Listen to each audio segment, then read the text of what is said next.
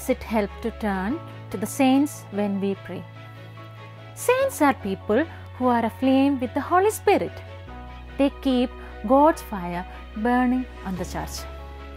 Even during their earthly life, the saints prayed ardently in a way that was contagious. When we are close to them, it is easy to pray. Of course, we never worship saints. We are allowed, though, to call on them in heaven, so that they may present petition for us at the throne of God.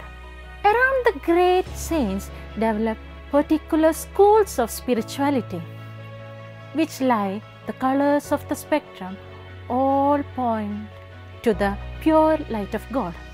They all start with the fundamental element of faith so as to lead in each case by a different gate to the center of the faith and devotion to God.